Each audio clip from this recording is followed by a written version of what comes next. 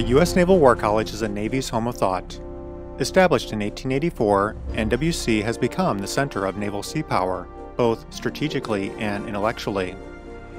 The following Issues in National Security lecture is specifically designed to offer scholarly lectures to all participants. We hope you enjoy this upcoming discussion and future lectures.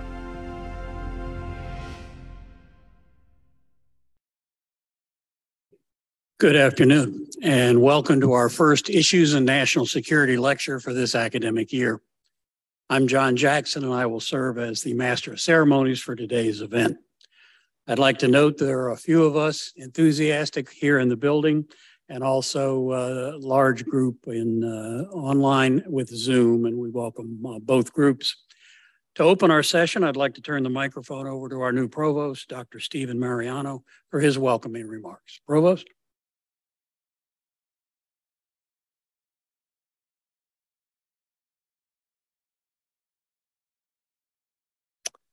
Thank you, John, and welcome everyone. Yes, I'm Stephen Mariano. I'm the new provost here at the Naval War College, and on behalf of Admiral Chatfield, who's currently traveling, it's my pleasure to welcome you all here this evening, and also welcome David Scoville. Thank you very much for being here. Every day, our students have the opportunity to hear from world-class scholars and study the most pressing security issues of the past, present, and even future. In short, we wanted to provide all of you with a similar opportunity. Consequently, the purpose of the Issues in National Security lecture series is to provide intellectual stimulation to the broader Naval War College community, opportunities to those of you that might not be able to attend our academic programs. What started as a program for spouses and significant others has grown because it became so popular. We enlarged it to audiences throughout the community, to the staff and other employees across the base. We hope that these lectures give the participants a taste of what the students receive every day. And so today you'll see the first offering on the menu for the 2022-2023 year. We kick off the series with one of our most knowledgeable speakers, Professor John Maurer, who will introduce us all to the brilliant work by one of our founding fathers, Admiral Alfred Thayer Mahan. One simply cannot understand the U.S. Navy or naval power in general without understanding a bit about Mahan, or is it Mahan? Now, I'm a retired Army officer, so it's my duty to point out that Admiral Mahan was the son of Dennis Hart Mahan, who I'm sure we'll probably hear a little bit about, who was a celebrated military theorist, civil engineer, and professor at the United States Military Academy at West Point from 1824 to 1871. But regardless of your affiliation, Army, Navy, Air Force, Marine, Coastie, government, civilian, international fellow, faculty, staff, intern, or spouse, we hope you enjoy the talk this evening and continue to talk about it and the other lectures throughout the year, long after they're over and long after the Q&A sessions are finished. So thank you all for attending, and I'd like to give my personal thanks to the Johns, Jackson and Maurer. We appreciate it, and have a good evening.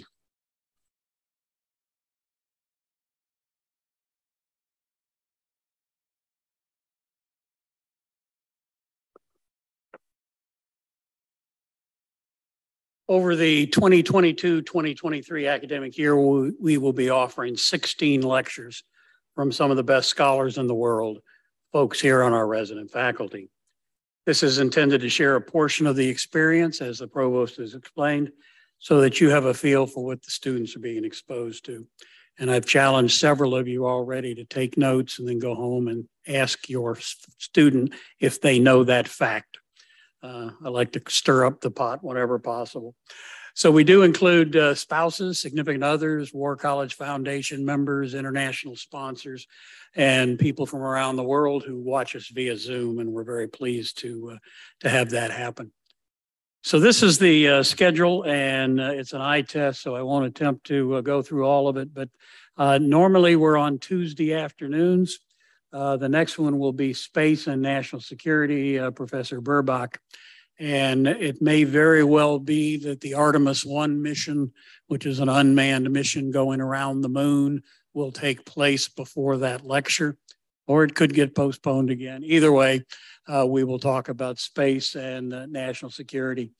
The conflict in Ukraine obviously is critically important to all of us. We'll be talking about that, global climate, etc. Then we'll take the winter break, come back. We're going to talk about humans versus machines, Professor Tim Schultz. We'll talk about the Arctic, a number of other issues, China, women, peace, and security. I will do my drone pitch, one nation under drones, indivisible with liberty and justice for all. And then we'll have final two sessions after the spring break and then wrap it up with a season finale. So it's a great opportunity for people to learn. We will not give you any academic credit. However, we will award certificates of participation for those who attend 70% of the lectures. That's 11 out of the 16. So keep track of the ones you attend. And if you'd be interested in getting that certificate, we'll make that possible for you towards the end. So after today's discussion, we'll take about a 5-minute break and then we'll reconvene for the family discussion group discussions. And we will do these most weeks where we'll have people from Naval Station Newport and other support organizations brief all of you on issues of concern. We're going to talk about schools and other sources today. So if you'd like to stay on, please feel free to do that. Okay, on with the main event. During the presentation that follows, our virtual participants should feel free to ask questions using the chat function on Zoom. And we'll recognize questions here in the audience, and then we'll also take questions from our virtual participants. We ask that you use the microphone that's in front of your chairs if you're going to ask a question, so everyone can hear you and our virtual participants can hear as well. This evening lecture will introduce you to one of the most important officers in U.S. naval history. Alfred Thayer Mahan, I never can get that, served as the second president of the Naval War College. An officer in the United States Navy, he fought in the American Civil War and held commands both at sea and ashore during his long professional naval career. The college's founder, Admiral Stephen B. Luce, brought Mahan to Newport to serve on the faculty and present lectures on strategy and naval history. He subsequently turned these lectures into best-selling books on the influence of sea power upon history. These histories are widely considered the most influential work of nonfiction written by an American author during the 19th century. In addition to his histories, Mahan wrote extensively about international rivalries of his day involving the great powers. Professor Maurer will briefly examine Mahan's writings about world politics and great power strategic competition, drawing out parallels that exist between his era and our own times. Professor John Maurer serves as the Alfred Thayer Mahan Distinguished University Professor of Sea Power and Grand Strategy. At the college, he previously served as chair of the Strategy and Policy Department. The author and editor of numerous books and articles. His next book, coming out next month from the U.S. Naval Institute Press, is entitled The Road to Pearl Harbor, Great Power War in Asia and the Pacific. I'm pleased to pass the podium to one of the smartest and most eloquent speakers, which I am not, Professor John Maurer.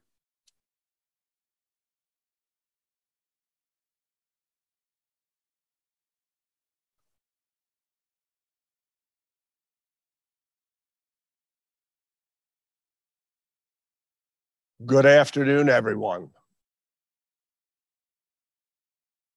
I am going to speak, as John said, about Alfred Thayer Mahan. That's the correct pronunciation. He told people that's how you pronounce his name. Mahan was the second president here at the Naval War College. His books and articles achieved for him an international standing, recognized as a writer on history. He was president of the American Historical Association. His books on history also garnered for him honorary degrees from major universities around the world: Oxford, Cambridge, Harvard, Yale. Again, recognized as a great historian.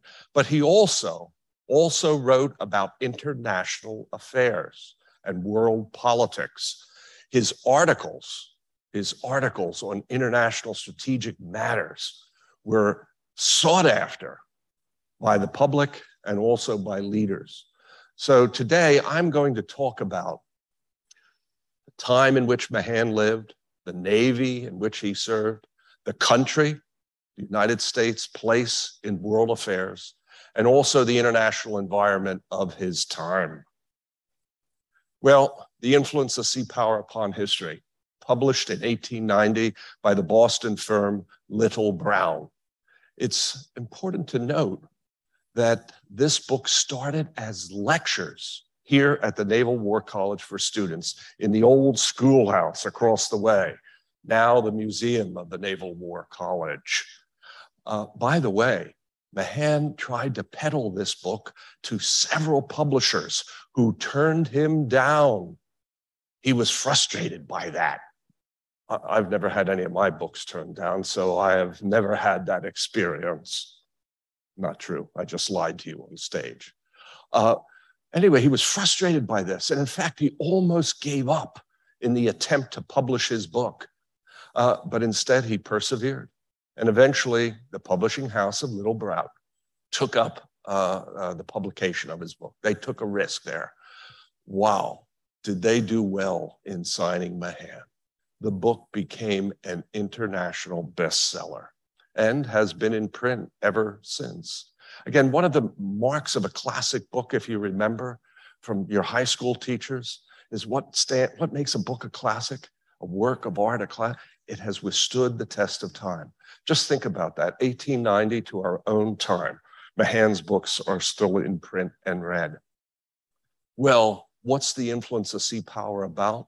The first sentence of the book lays out what the story of sea power is about. It's largely, as he says, a contest among great powers, rivalries, ending in violence, culminating in war. This is a very stark view of international relations, that countries are destined, almost inevitable, to become rivals of each other, that the international system is marked by these intense rivalries that lead to war. Again, this stark view of international relations is one that we would like to avert our gaze and say can't possibly be. These struggles for power won't occur. Again, at the end of the 19th century, when he was writing, many pointed and said, great power war, it's impossible. The world economy is too knit together. War between great powers would be economic suicide. The victors will not come out of such a struggle even better or better in any way than those that have lost the struggle. Mahan is taking a stand against that. He's saying that ancient rivalries, wars from the ancient world, the ancient Greeks, Thucydides, these will be played out again into the future. His books are meant to be a warning about the dangers in the international environment. And so the very first sentence of The Influence of Sea Power really grabs you, gets your attention right up front, that's the story he has to tell, a story of war, of rivalry, of international jealousies.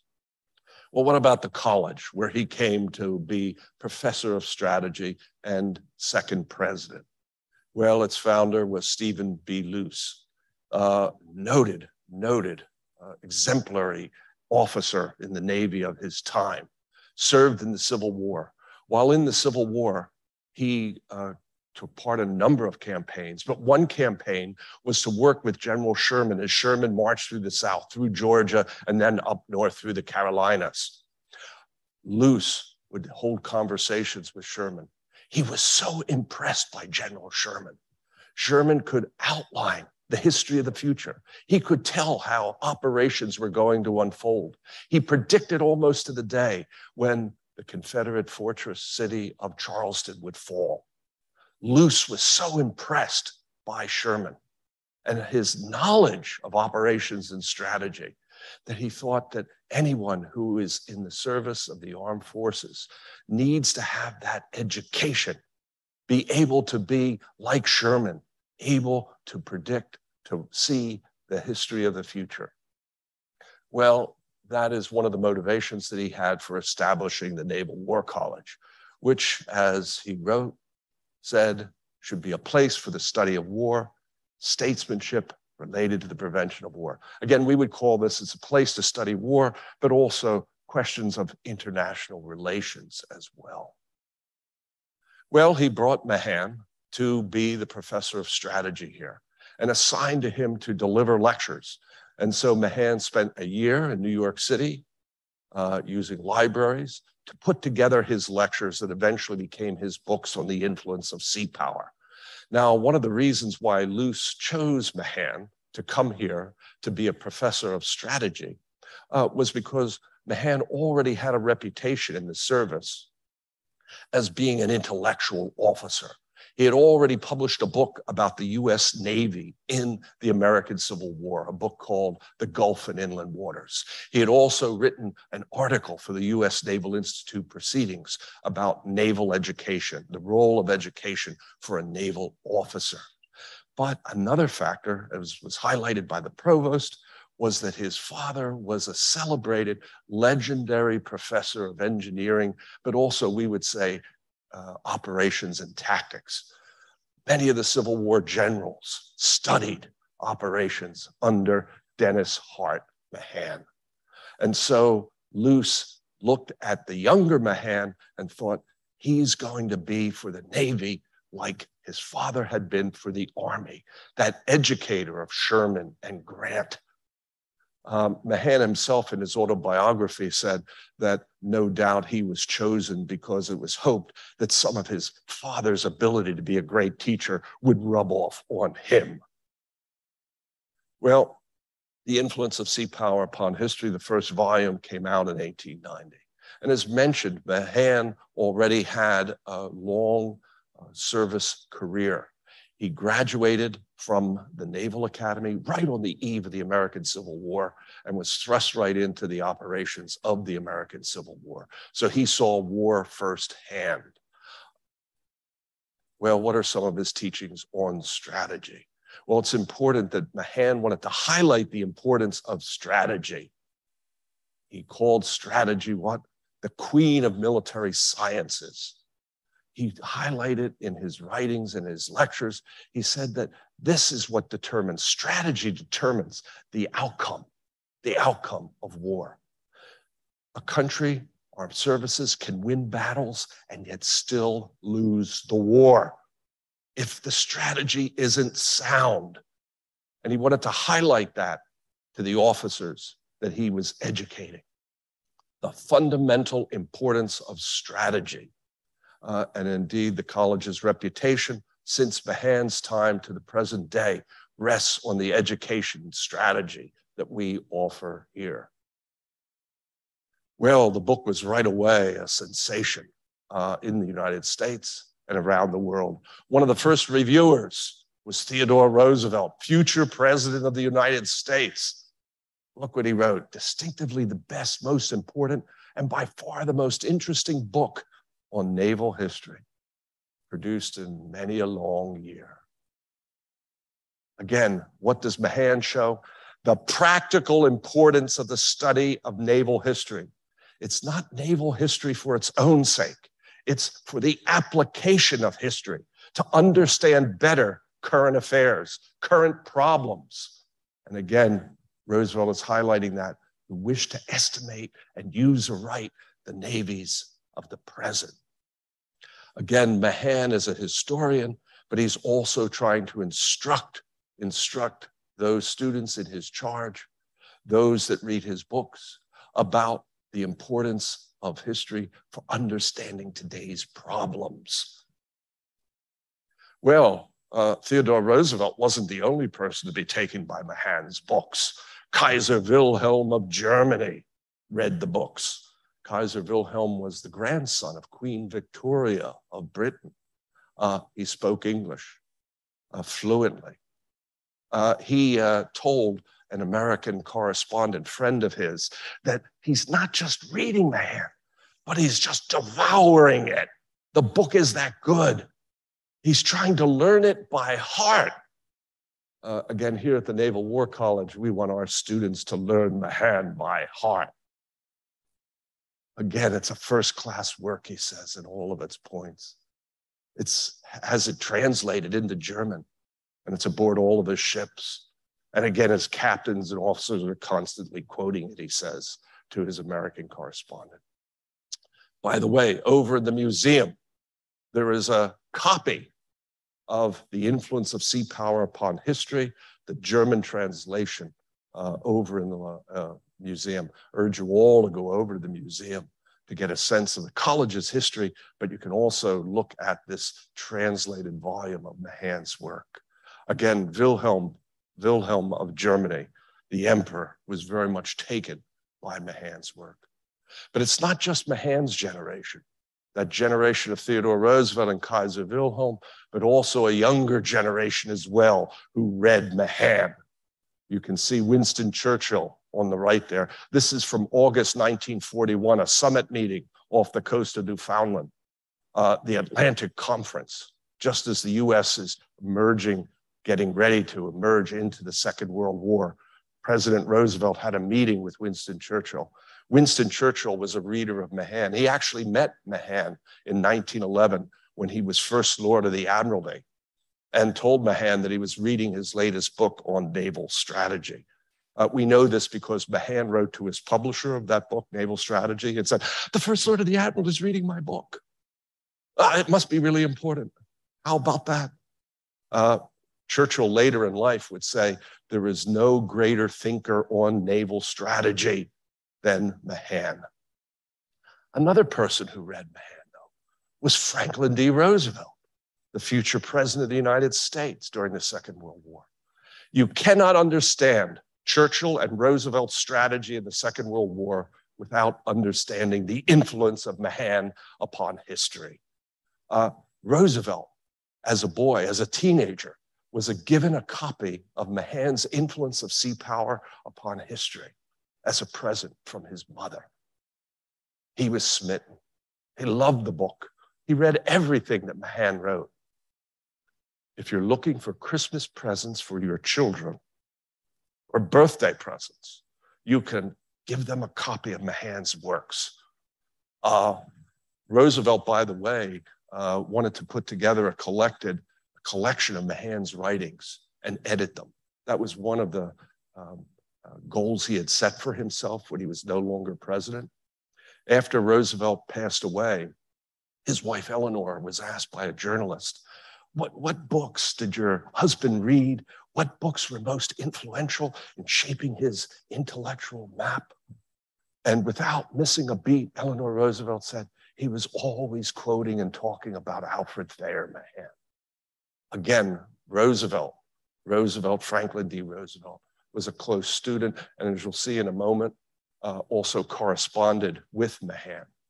But behind these two great political leaders, you see two naval officers. On the right, Admiral Harold Betty, nicknamed Stark, Chief of Naval Operations at this time. Naval War College class of 1923, where he read Mahan. And you can go to the archives, you can see his strategy and policy paper, and in that you can see where he quotes Mahan. Next to him, Admiral Ernest J. King, who would take over as Chief of Naval Operations during the Second World War. Naval War College class of 1933. Again, you can look at his strategy paper where he quotes Mahan. Again, these officers in residence here who would be the great naval leaders of the Second World War, they studied Mahan. Well, what about the Navy of Mahan's time? Talked about the college and its influence on future leaders. What about the Navy? Well, this is 1893. This is the frontline strength of the Navy, a squadron of cruisers going off to European waters to show the American flag. And the flagship is the cruiser USS Chicago. Mahan was tasked to be the captain of the Chicago, the flagship of the squadron. Mahan didn't want to go. He wanted to stay here at the Naval War College and continue his pursuits of writing. By the way, his writings were quite lucrative to him. And if you look at Mahan's papers, you see he could count every penny that came in. He was very much interested in royalties. Well, he didn't want to go to go off to Europe to be captain of the Chicago. But he was told by the head of Navy personnel, Commodore Ramsey, it's not the business of a naval officer to write books. Naval officers go to sea. Mahan, in his autobiography, said he resented this, but he agreed. It was the duty of naval officers to go to sea. And so he went to sea as the flag captain of the squadron aboard the Chicago. Well, the admiral of the squadron, Admiral Urban, a famous naval hero of the American Civil War, he and Mahan did not get along. And Urban wrote a fitness report of Captain Mahan. And this is some extracts from it. Mahan's interests are entirely outside, and he cares but little for the Navy. I asked my students, would you like to have this as your fitness report? He's not a good naval officer. Again, not observant with regard to the ship's welfare or appearance. And he doesn't inspire confidence in any way. In fact, the first few weeks of the Chicago's cruise, positively discreditable. Mahan's interest in the service, literary work. Oh my goodness, Mahan's a geek. He's a geek. Yeah, he's not really interested in the service in any other way. By the way, Mahan bitterly resented this fitness report that he was given and contested it. Well, Mahan and the college, their reputation rests together. By the early 1890s, the college had been around for almost a decade. And some of the Navy's uniformed leadership said the college was a good experiment. Luce set up something, but it's not worth the resources that are being spent upon it. What do officers do during their year in residence at Newport? Well, they go to the casinos off Bellevue Avenue. They have a good time, but they really don't learn anything of importance. Again, Commodore Ramsey's view is that you should be at sea with ships, not on land studying history. Well, they went to the Secretary of the Navy, Hillary Herbert, and convinced him that the Naval War College should be closed down. A worthy experiment, gave it a shot, but end it. Well, Herbert boarded a steamship to go from Washington up to Newport with the intention of closing down the college. As he was leaving Washington, one of his aides handed him the influence of sea power upon history and said, "Sir, read this." So while traveling, steaming north to Newport, he read The Influence of Sea Power Upon History. This is what he wrote to Mahan in 1893. This book is worth all the money that has been spent on the Naval War College. Changed Herbert's mind. He intended to abolish the college when he left Washington. But now he's going to do all in his power to sustain it.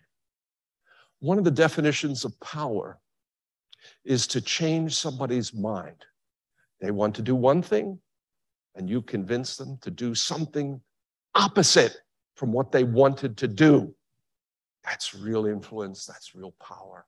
This is a case of the power of words, of Mahan's writings. It is also, no doubt, the case, too, that the Secretary of the Navy was reading the reviews that were coming out about Mahan's works, and also that Mahan, aboard the Chicago on the European tour, he was being feted by everyone. He met Kaiser Wilhelm. He met Queen Victoria. He met the Prime Minister of Great Britain. They all were acclaiming him as a great writer. With publicity like that, the Secretary of the Navy, no doubt, not just reading the books, but seeing that Mahan's work was striking a responsive chord. There was something to it. And again, it was a product of the Naval War College. So the college has survived down to our own day. What about the nation, the United States of America in Mahan's time?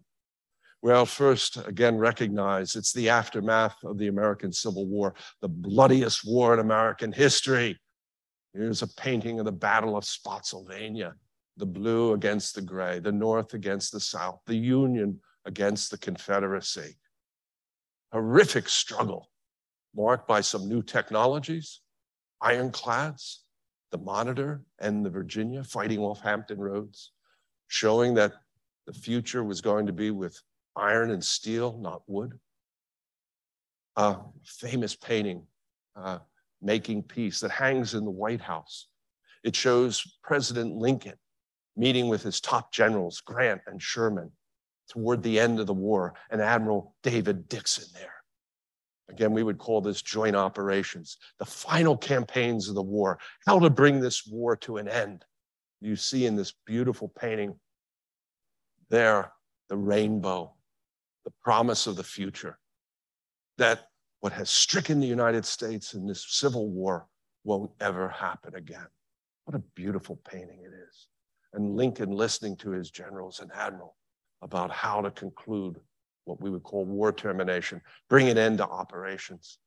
Well, another painting, General Lee, the famous general of the Confederacy, the best general, surrendering to General Grant at Appomattox Courthouse in April 1865. Again, the generation that Mahan lived through the horror of the American Civil War. In the aftermath of the war, how do you bring the country together? The country is now united again by war. It is the United States of America, united. Strong central institutions are needed to keep this country together, not have it break apart in political polarization. Well, in addition to that, how do you economically knit together the country? So you have great infrastructure projects like the building of the railways across the United States, linking together the country economically, as well as war has linked it together politically. Here you see a famous work of art from 1872 by John Gast of Brooklyn. It shows Columbia, the female personification of America, America's manifest destiny. She's traveling across the country from east to west, from the ports, the cities. You can see the railways being built, uniting the country together. You can see too, what is she doing? She's laying the internet there with cable. And in her hand, she has a school book. Yes, information is going around, being transported across the country.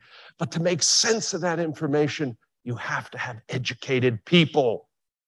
Again, public education is so important for educating a populace to understand the environment in which they live. Again, education is part of uniting the country together. Again, this is a sense that America, recovering from the Civil War, has that destiny, that great future ahead of it. Well, to understand a time, it's useful to look at the music of the time. What are people singing? Well, we didn't have an official national anthem in Mahan's time. That only comes in the 1930s with the Star-Spangled Banner. At this time, the most popular patriotic song is Columbia, the Gem of the Ocean. And so join with me now as we sing the verses of Columbia, the Gem of the Ocean. Oh, Columbia, the gem of the ocean. You're not singing. Oh, well. Again, look at the words here. Again, the red, white, and blue. Banners make tyranny tremble. An ideological aspect to American life. Again, these banners, again, the country has gone through a storm, but now there's victory adorning Columbia. And again, that flag proudly floating before her. The Union forever. The country's knit together. Again, Army and Navy forever. 3 cheers for the red, white, and blue. We don't hear this song as much anymore, do we, John? Sometimes we do, and the band will play it, but But again, it's not as popular as it was in its own time. And again, this really does take you back to an earlier time of American history. Again, a sense of confidence, belief in our flag. Well, behind those sentiments, there are realities of power. The United States is becoming a great industrial nation. And here you see a painting of the Bethlehem Steel Works, one of the biggest steel plants in the world. The Bethlehem steel plant produces more steel than all of British steel plants in the United Kingdom. Just one factory. The United States is growing as a great industrial power already, as the railroads are opening up the lands of the Midwest, a great agricultural power, producing surpluses of grain to export around the world, but also becoming a great industrial power as well at this time. Paul Kennedy, the Yale historian, and here's a photograph of him when he was at the Current Strategy Forum here a few years ago on the stage right here of Spruance Auditorium in his famous classic book, The Rise and Fall of Great Powers. He gives measures of economic strength of the great powers. And here's one of his tables.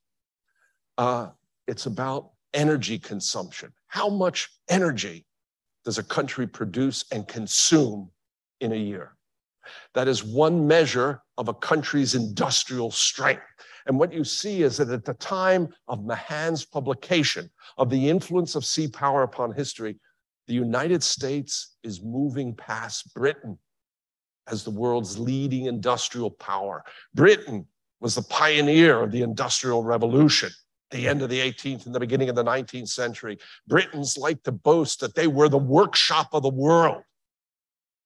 Well, now the United States is emerging as a great industrial power on par with the workshop of the world. But fast forward a bit.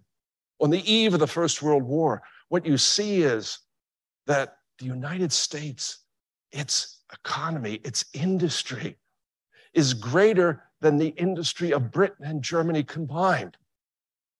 Before the First World War, by the beginning of the 20th century, over 100 years ago, the United States is already an economic superpower.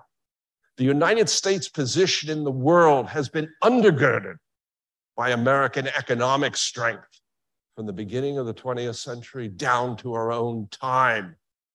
The United States has this powerful industrial, agricultural, technological economy that makes it world-class, a world leader. We don't have military forces of the first rank, but we are certainly the leading economic power in the world by the time of the First World War. At the same time that Mahan's books on the influence of sea power are coming out to showcase America's industry and technology, there is the Great Columbian Exhibition of 1893 in Chicago. And here's a painting of this World's Fair that was put on in Chicago. Here's a photograph inside the main hall where you see American industry being trumpeted. General Electric, Westinghouse, Tesla, all there, being shown to the world. The United States has emerged as an industrial giant along with Britain at this time. Again, this coincides with Mahan's book on the influence of sea power upon history. Well, at this great exhibition, a historian by the name of Frederick Jackson Turner delivered a paper that is famous about the closing of the frontier. In it, this is a so-called closing the frontier thesis, which is that from the time of Columbus down to 1893, well, there's been 4 centuries of the New World being colonized, developed, and 100 years from the time of the Constitution. But now the frontier is gone. The country's been knit together, but there's no more land to expand. A period of American history, Turner says, is ending in the 1890s. Again, it coincides, the Turner thesis, the closing of the frontier, with Mahan's writings on the influence of sea power upon history. By the way, the world recognizes that the United States is this great economic power. At the time of the Columbian Exhibition, the two leading world powers, Britain and France, upgrade their diplomatic legations in Washington to full embassies. For the first time, Britain and France recognized the United States as an equal that deserves an embassy, a full embassy. Well, the 48, what next with the closing of the frontier? Well, Mahan gives the answer.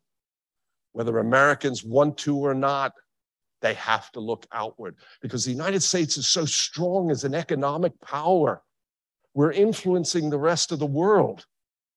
The growing economic production of the country demands that the United States have a more global view of the world. The United States is too important of a player. It is caught up in the whole global environment. Well, this was a period of rising great power tensions and competition. Well, what do we mean by that? Well, the leading world power at the time was Great Britain, the British Empire. Britain rested its position in the world as a world leader, rested on its economy. You see a gold sovereign there with Britannia, the female personification of Britain, sitting, the trident, the symbol of dominance at sea in her hand, an olive branch, peace through strength. And behind her, what do you see? A warship, a British man of war. In 1897, at the Jubilee for Queen Victoria, her yacht went by a line of battleships. Economic power, naval power together, what Mahan calls sea power. Ruled Britannia. But at the beginning of the 20th century, Britain is being challenged by other rising great powers. Again, here's Britain's position at the beginning of the 20th century. 1/4 of the world's landmass, 1/4 of the world's population is governed by Britain. The home islands, the Great Dominion to the north in Canada. When you look at the British Empire, it stretches from New Zealand, Australia, important holdings in Shanghai, Hong Kong, Singapore, South Asia, all the way down to South Africa. In many ways, the British Empire is an Indian Ocean littoral empire. That in population is where the center of gravity is. Britain is the greatest power in Asia at the beginning of the 20th century. Well, who are the rising challengers? Well, here's a photograph that shows the two most important challengers for world power to Britain. Theodore Roosevelt and Kaiser Wilhelm, both these avid readers of Alfred Thayer Mahan. This is a photograph taken by the Kaiser's court photographer of German army maneuvers in 1910. And you see Theodore Roosevelt and the Kaiser on horseback in conversation. The Kaiser's photographer took these photographs and then sent them to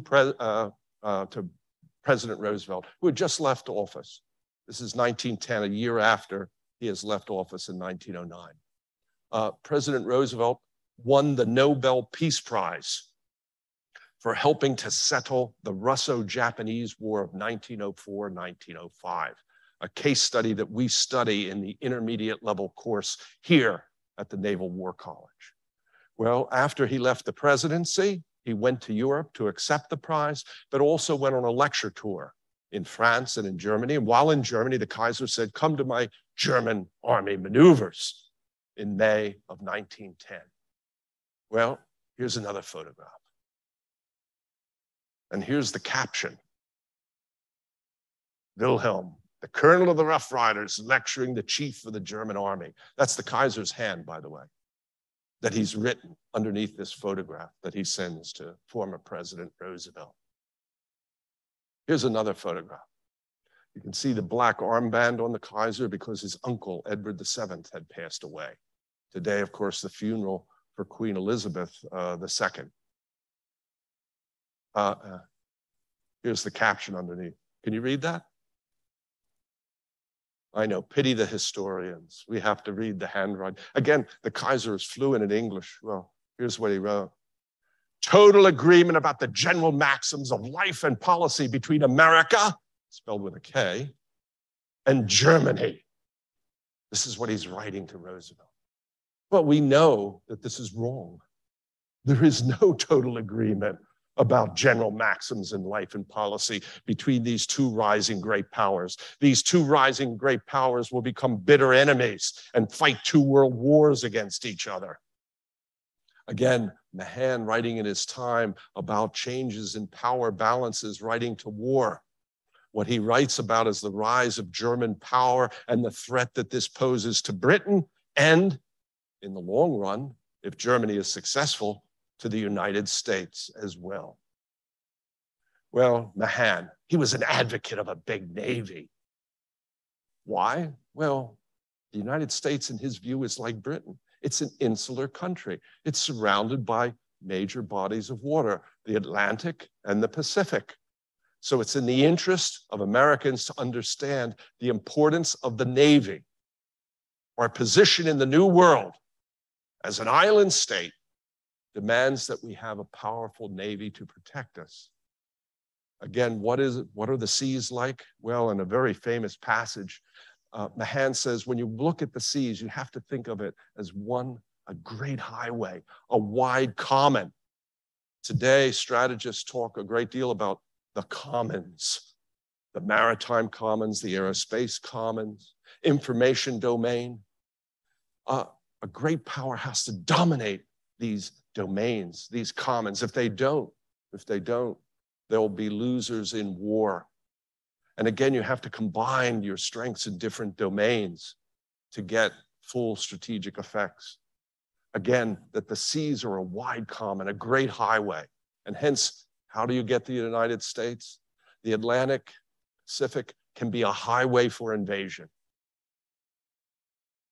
How do you come to dominate the maritime, the sea common? Well, that command of the sea equals what Mahan calls an overbearing power on the sea. In wartime, you want to drive the enemy's flag away. The enemy can't appear on the seas except as a fugitive. You have such command, such dominance, not 100%, but so much that when the enemy does come out onto the seas, they're only coming out as a fugitive. And again, controlling what he calls the great common, to close that highway to your opponents. That's the goal of a navy in wartime, to close that highway, that common, to your adversary. And also control it in such a way that you can use it for whatever purposes you have in mind. Well, from Mahan to the American people, it is every danger that the United States faces can be best met out there, over there, at sea. You need to have a powerful Navy to keep war's dangers as far away as you can. President Bush, the younger, liked to say that he wanted America's wars to be away games, not home games. Well, that's what Mahan is talking about as well. And again, a cartoon of the time. Now, Columbia, garbed as the Statue of Liberty, Lady Liberty, she's protected. Our hemisphere, our country is protected. And what is protected in it? A fleet of battleships, first-class Navy. That's what you need to protect yourself in this world against envious other great powers. They can see that powerful Navy there. It will deter them from challenging you. The way to protect the new world from the old is to have that powerful Navy. Again, the caption, let it be written so it can be read. How do you want to write it?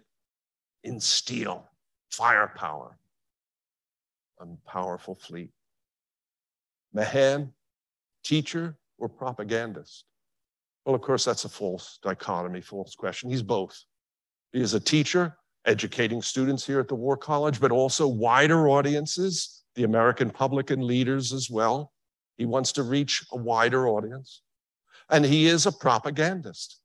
In fact, he's often thought to be one of the most successful propagandists that the United States has ever had, arguing for a larger role for the United States in the world, And also, to go along with that, you need to have a powerful Navy. If you want to be a world power, you have to have a powerful Navy. Well, Mahan wasn't sure the American people were ready for this, and this is why he is a propagandist, trying to educate the public. He said that a peaceful economic gain-loving is not visionary. They can't see the dangers that are out there. They're content, making money, doing well. But vision, that's what's required for adequate military preparation. Yeah, there might be no danger now, but it's out there on the horizon. These changing power balances can lead to war. Kaiser's Germany is getting stronger. It's building up its Navy. It is a threat to the existing international order. Again, popular governments, democracies, we would say, they're not generally favorable in peacetime, however necessary. Democracies declare war and then prepare for war, rather than prepare for war and avert or deter war. Mahan was a firm believer in the old Roman adage that if you want peace, prepare for war. Well, one of the persons who corresponded with Mahan was Franklin D. Roosevelt, a young Franklin D. Roosevelt, who was Assistant Secretary of the Navy, the #2 civilian position in the Navy during the administration of Woodrow Wilson. Franklin D. Roosevelt wanted Mahan, this influential writer on policy affairs, to write about the need to keep the United States fleet concentrated before the Panama Canal was built.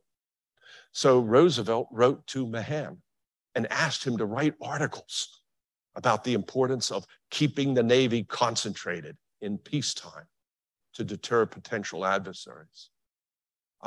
Again, what did Roosevelt write to Mahan? He says, your voice carries more conviction with the public and leaders than anyone else at this time. This is in 1913-14, on the eve of the Great War. Well, so what? What does this mean for us today?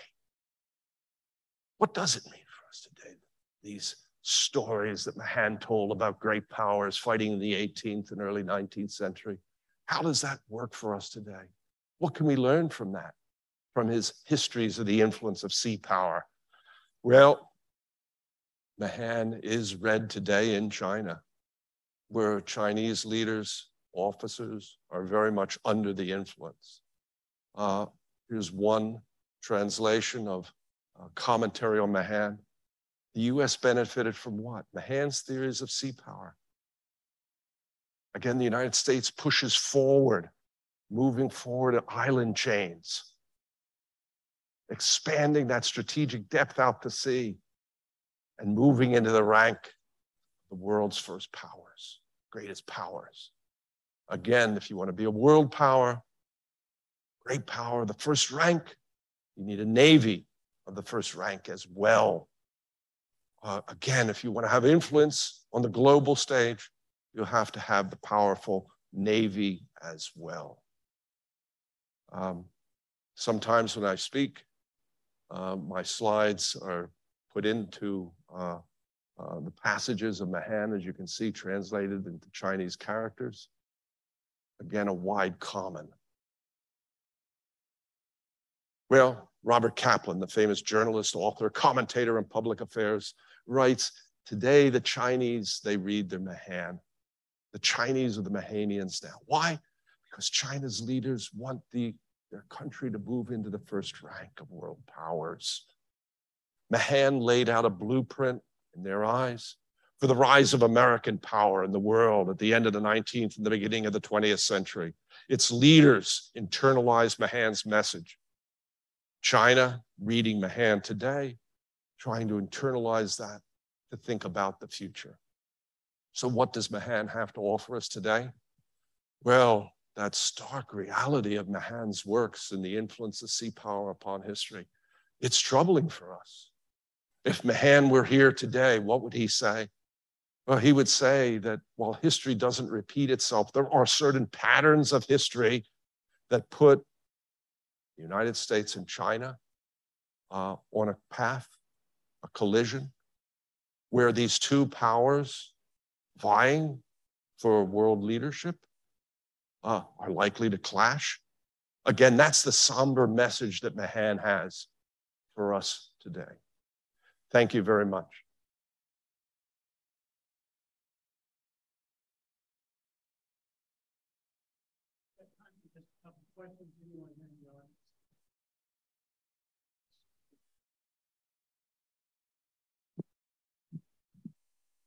So my question is, and this is coming from an Army perspective, there's a lot of focus on attendance at Army War College. You're pretty much not going to make full colonel if you don't attend Army War College or equivalent, and it's a very competitive process to attend. And at least from my perspective, it seems that for the Navy, there seems to be a lot of this bias of still wanting officers to be line officers on ships as opposed to spending time in this academic setting. So I'm just curious from, that was a big surprise growing up in the Army culture where going to war college is like the pinnacle of your career.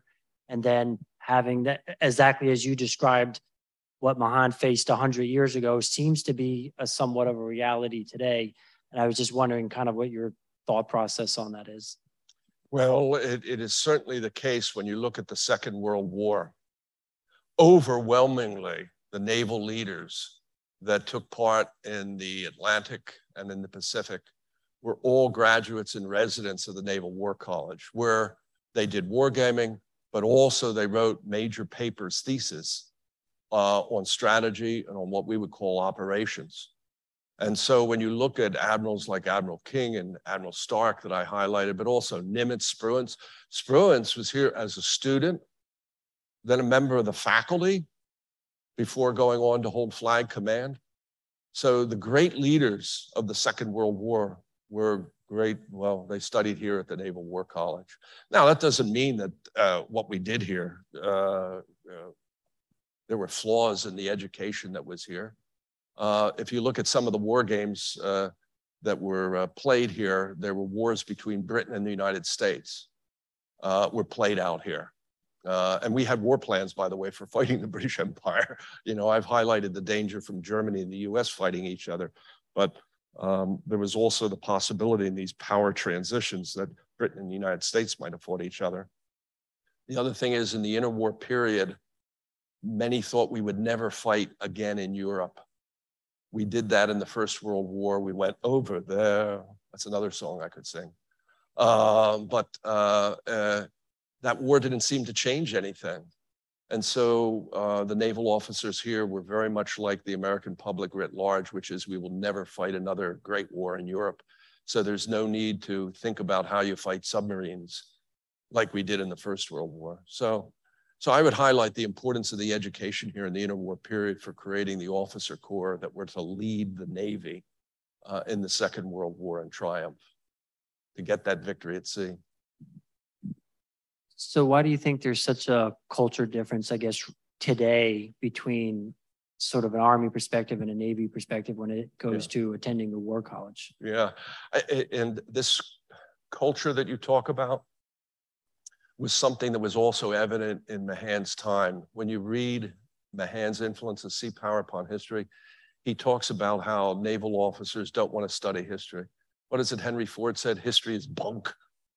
Well, that was pretty much an attitude that Navy officers had. Winston Churchill, when he took over as First Lord of the Admiralty, he wanted to make sure that British naval officers went to a war college, and they didn't want to do that over there either.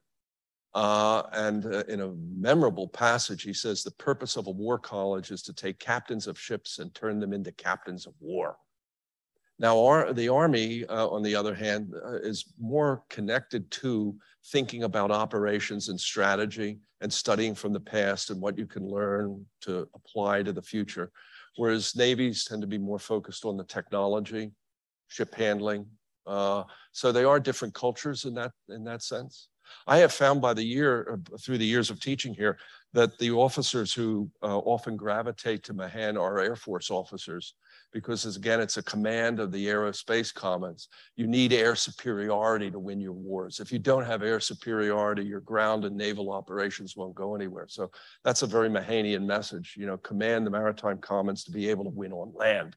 You know, Air Force officers can take to Mahan. Mark, do you have any questions from Zoom? Are there any other questions here in the auditorium? Yes, sir. So based on Mahan's book, The Influence of Sea Power, how do you think he would view the industrial capacity that exists now in the United States for production of sea power, sea vessels, and war?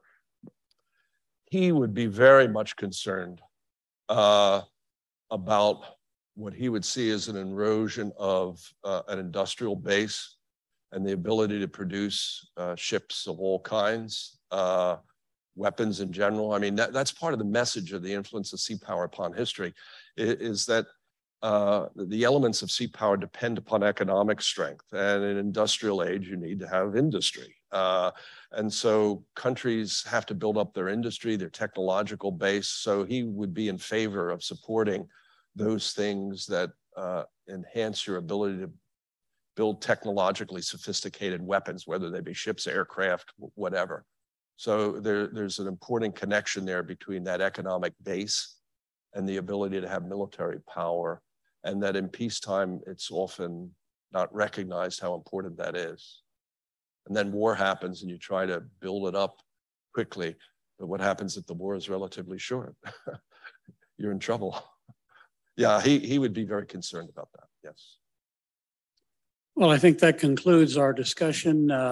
If you'd like to be out in the parking lot at the end of the event here, we're going to be selling John Maurer's greatest hits, where he will sing all of those songs he wanted to break into today. Yes. Thank you, John. Let's hear it for our wonderful speaker.